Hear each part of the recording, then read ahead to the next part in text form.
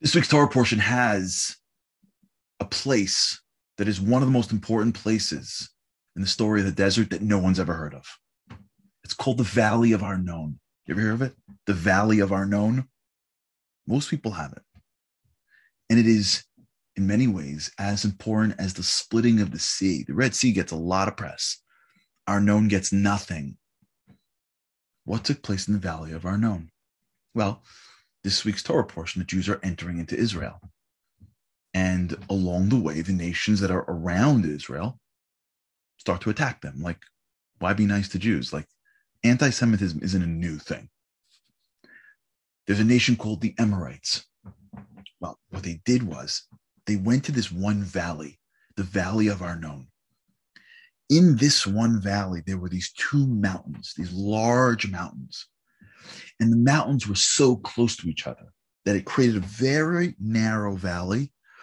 And it was so close that the Medrash says that they can speak to each other from each side of the mountain. So this nation, the Amorites, filled the mountaintop with their soldiers, with their warriors. And they waited. And they knew that the Jews had to pass through to keep on going. And as the Jews were going to come through their valley, they were going to attack them from the top, basically destroying and killing as many Jews as they can. What did God do? God made a miracle. And the mountains moved together, killing many of these warriors and stopping them all. Jews had no idea. So they get to the mountaintop and the mountain's closed. It's a mountain. They don't know anything better. So they got to climb above the mountain and come down the other side. Only when they get to the other side did they realize the well that followed the Jewish people, that well went underneath the mountain and washed up much of the blood and the remnants. When they turned around and saw the blood from a mountaintop and the remnants, they started to put two and two together. This was a miracle that saved their lives, and they started to sing a song. The Valley of Arnon. Now, this is such a key moment because I'm thinking about if it was me climbing this mountain in the desert. It was probably like 180 degrees in my sandals. And I'm thinking, I'm probably schwitzing.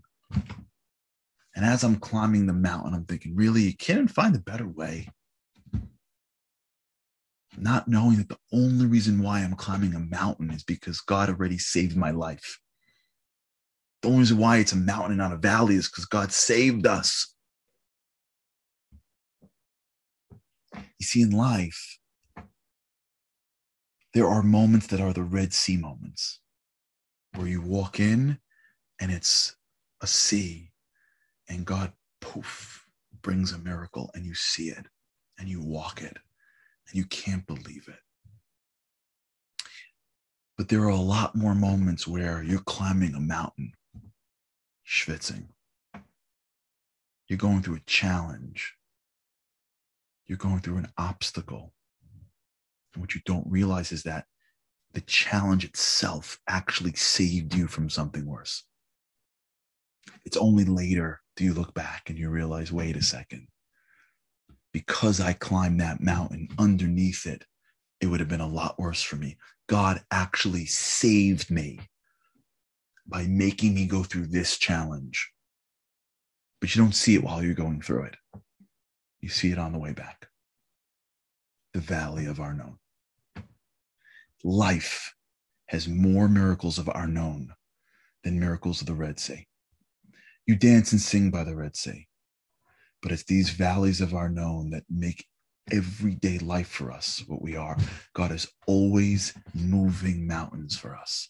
And sometimes he's moving those mountains so that even though it's challenging, he's preventing us and protecting us from greater challenges.